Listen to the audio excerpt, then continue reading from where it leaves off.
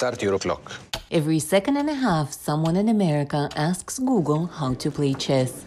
The online portal chess.com has registered 28 million players, and Amazon is apologizing to clients because many chess sets ordered online won't be available in time for Christmas.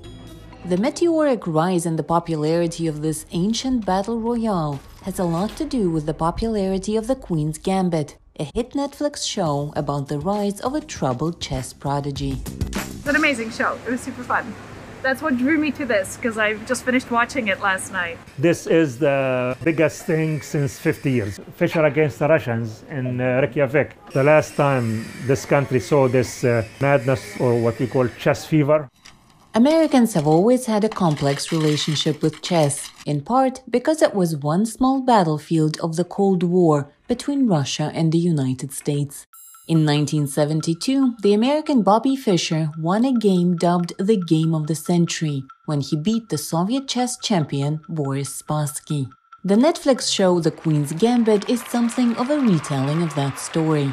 It focuses on an orphaned girl from Kentucky who beats her own demons and an unbeatable Soviet grandmaster in a game that transcends the decades-long conflict between the two great superpowers. The antagonists, the Soviet chess champions, are depicted very warmly. There's no extra conflict added to the show. About the Cold War, about fighting, there's no mean-spiritedness. World chess champion Garry Kasparov was supposed to play the Soviet grandmaster Borgov in the show, but instead, he choreographed all the games in the show. He says the games are all real. Kasparov controlled every single one of them. It was a question of prestige for me. I knew that my colleagues would be watching the show very closely, watching every game. And I promised myself that they wouldn't have anything to criticize, that each game would be perfect. Even the chess figures the orphan Beth Harmon conjures on her ceiling are not just the show's invention. In reality, chess players, when they think about chess, even during a game, oftentimes there are chess players who actually literally look up at the ceiling and are calculating variations. American-Hungarian Susan Polgar became a grandmaster at the age of 15. I was never involved with alcohol or drugs or lived a lifestyle as Beth Harmon, but I, of course, have been told a lot worse things, and including sexual harassment and including physical intimidation.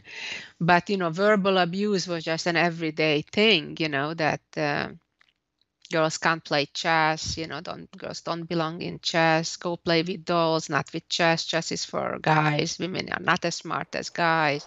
The show, however, focuses on the idea that the game of chess is humane and eternal, and even in the middle of the Cold War, there's room for warm embraces. The last scene in the show, she goes to the boulevard where men are playing chess. Over 50 movies have been made about chess, but not many managed to make the game look so human and warm and fun. For Elena Wolf in Florida, Anna Rice, VOA News.